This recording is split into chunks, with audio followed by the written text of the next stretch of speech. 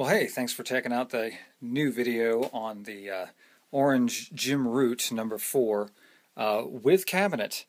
We decided to do that with this particular cabinet because it's got special speakers, the Voice of the World speakers in it, and wanted to make sure you guys could hear what that sounded like.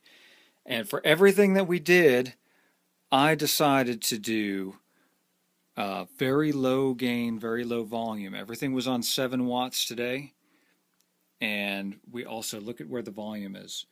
Super low, recording in the same room as my Pro Tools rig. So really wanted to see how punchy and just nice we could get this at bedroom volume.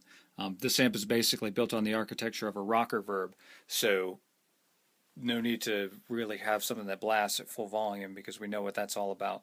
You know, this is really, the smaller version of that, whether it's a practice amp or for rehearsals or a recording amp. And I think it's great. Pretty much like all of the Terror stuff, except it's based on the rocker verb architecture, so it's voiced a bit more like that. So everything, I pretty much left it right around, there's my output at 1, middle of the road for all of the EQ, and then I just switched the gain. The cleaner stuff was done over here. Medium gain stuff was done over here, and then the crunchier stuff and lead stuff was done over here, and I just did it between a couple of guitars. So anyway, thank you guys so much for checking it out. Don't forget to subscribe to my video. There's going to be some more stuff coming up, and you can buy music on iTunes. Go to mikemartin.net for any other questions. Send me an email. Ask me about anything if you have any questions, or if you want to see something reviewed, or have any ideas for stuff that I might want to do in the future. Anyway, see ya. Thank you.